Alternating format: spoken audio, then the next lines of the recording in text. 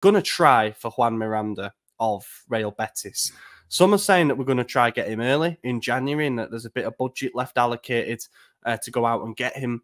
And others are saying that we're going to try and get him on a pre-contract for June. Now, the other interested club is Barcelona.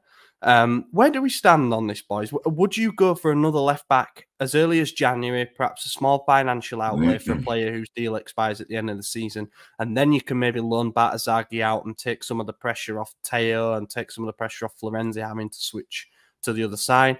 Or do you wait? Do you get a player on a free ahead of a new season so they got more time to bed in?